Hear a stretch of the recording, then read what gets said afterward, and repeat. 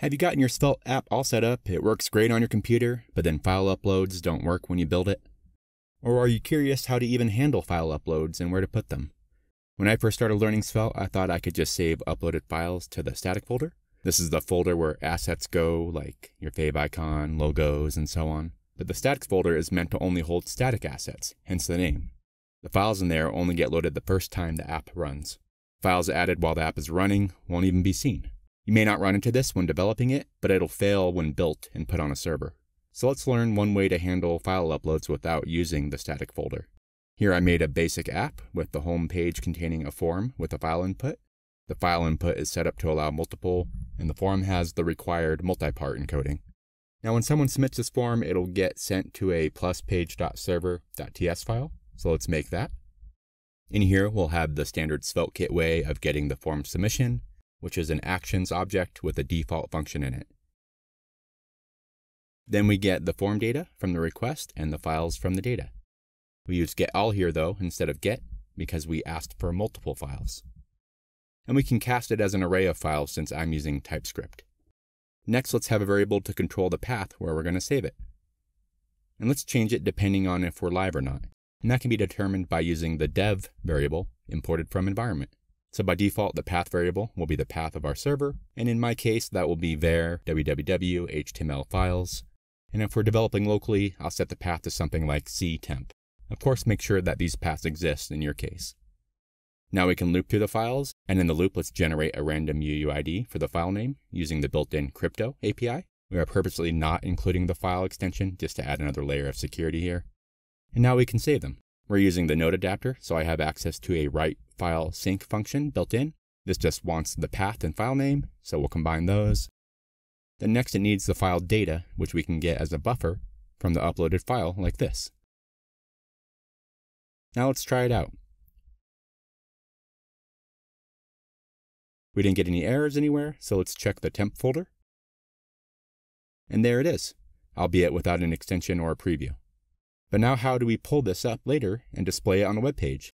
First thing you'd probably need to do in your server code is save this UUID somewhere, like in a database. Then we need to create an endpoint in our app that will take in that UUID in the URL, read it from the file system, and output it. So I'm going to create an uploads folder under routes, a slug folder with brackets in there, and a plus server.ts file in the slug folder. And this will act like a get API endpoint, so we'll add the get function. And in here we can grab the value for slug in the URL like this. Then we need the same code for our path that's in our page.server file, so we can copy that. And now with that we can read the file based on the path using the read file sync function, and simply return that file using SvelteKit's response function. And if for some reason it fails to read the file, we'll just throw a 404 response. Now if we visit our site, /uploads /that UUID in our temp folder, we can see the image.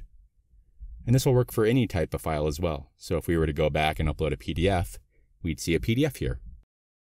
And of course, to display an image on your app using this, the path would just be that uploads folder plus a UUID like this. And this can be used for profile pictures, image galleries, document uploads, or whatever. Plus the files are safely stored outside of the root of the site, which means people can't just browse them. Plus, since we're using a UUID for the file name, it would be a lot harder to guess the files if that exist.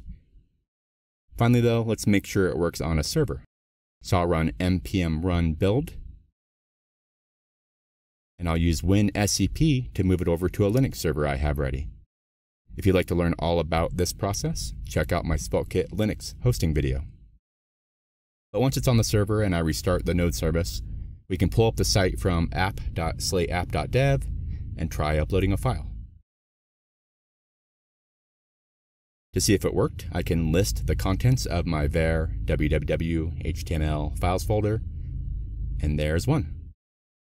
Now I can copy this UUID and paste it in the URL after uploads, and there's the image on a live Linux server.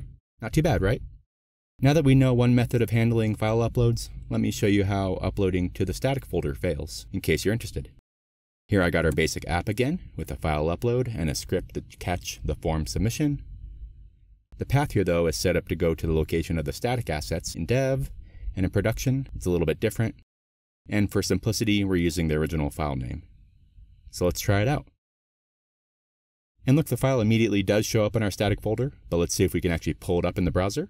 The URL should just be /bg.jpg. And there it is. It works great, right? Well, let's try building this app and putting it on a server now.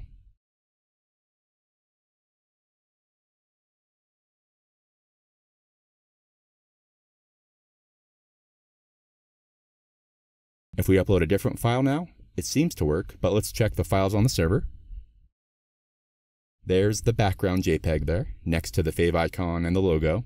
But now let's try to pull it up in the browser. And look, we do get a 404 not found because our app doesn't look for any new changes to the static folder. So the method I mentioned in this video is a great way to get around this problem. If you have any questions about this video or method, let me know, and thanks for watching.